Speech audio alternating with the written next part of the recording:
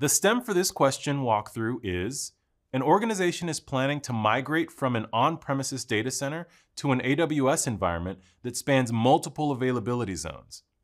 A migration engineer has been tasked to plan the transfer of the home directories and other shared network-attached storage from the data center to AWS.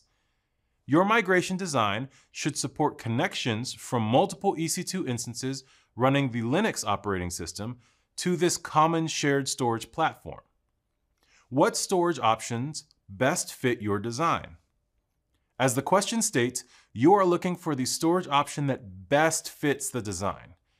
The requirements outlined in the STEM are migration from on-premises to a multi-AZ AWS environment, transferring of the home directories and network-attached storage, and it needs to support connections from multiple instances running a Linux OS. With those requirements set, which of the responses will be the best fit to the design? The responses available are: A, transfer the files to S3 and access that data from the EC2 instances.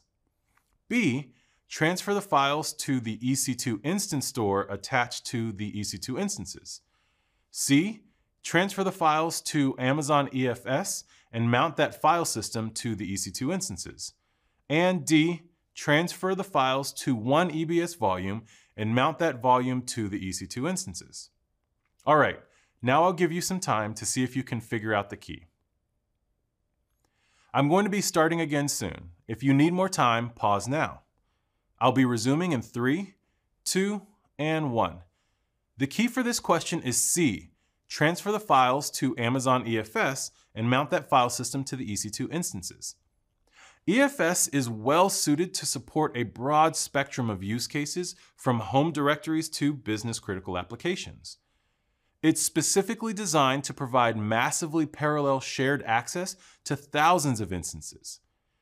Just in case you didn't catch this one, I'll still go through the other responses.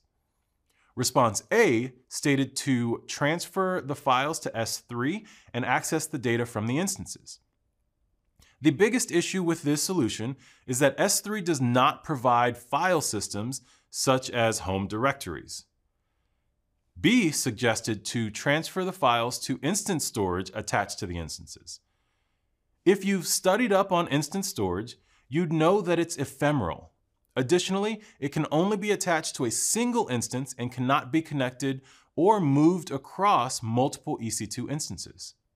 And response D proposed that you transfer the files to one EBS volume and mount said volume to the EC2 instances.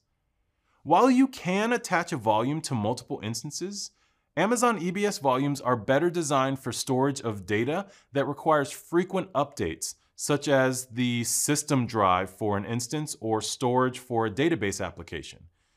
Also, a single EBS volume cannot be mounted to multiple instances in different availability zones.